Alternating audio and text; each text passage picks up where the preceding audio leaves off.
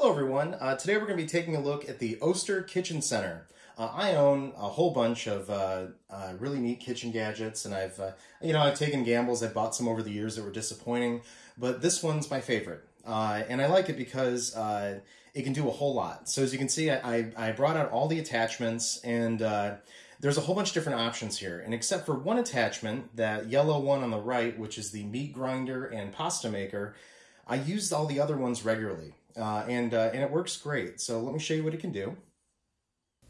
There's two latches that remove the mixer attachment, and then most of the attachments just plug in directly into the motor base. Here is the food processor, a small but very capable food processor. It works great. It also features a full-size Oster blender with a glass jar, and this also does a great job, works just like the classic Oster blenders. There's also a food grater and food slicer. And there's a bunch of different blades with this, and this is great for vegetables and cheese, whatever you want to slice up. And the nice thing is that it spits everything out into the bowl next to it. And here's some of the different blades. So you can use this to do a whole bunch of different stuff. It works great. It's fast. And there's a plunger that you use to push the items down that you're going to slice. And then along with the mixer, it also features dough hooks, so you can use this for making bread. And the dough hooks actually rotate the bowl on their own. This is a feature I really like because it does a lot of the work automatically.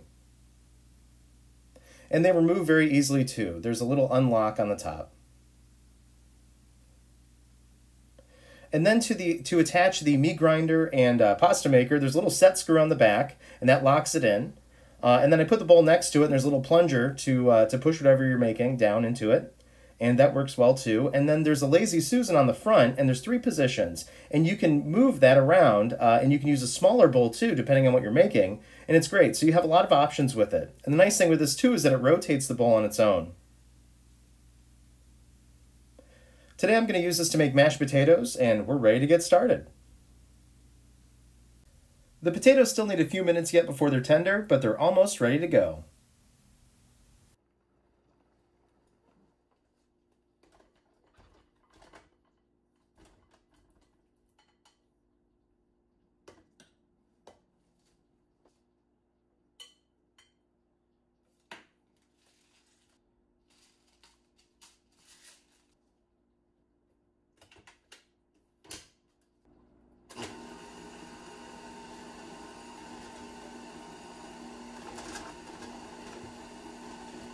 Whoops. Now I'm jumping out.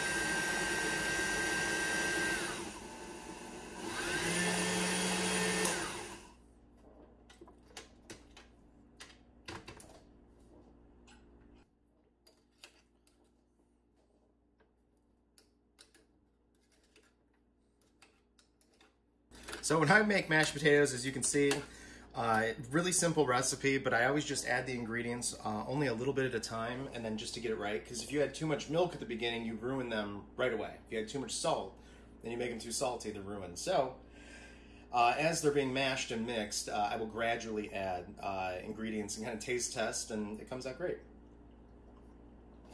They're good, they're just how I like them.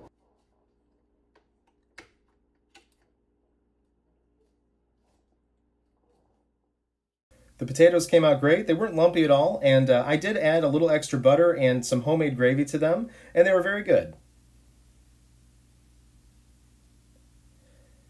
The Oster Kitchen Center is a great vintage kitchen appliance. You know, this machine's about 35 years old, and it's really a shame they don't still make this today because this thing's awesome. It can do a whole lot, and it's easy to clean up, and it's a great time saver in the kitchen. It's also great for multitasking because when you're using it, it can do a lot of the stuff on its own while you're trying to get other things ready in the kitchen. So I really like it. I've been really happy with mine. I've owned this now for about 9 years, and I think it's great.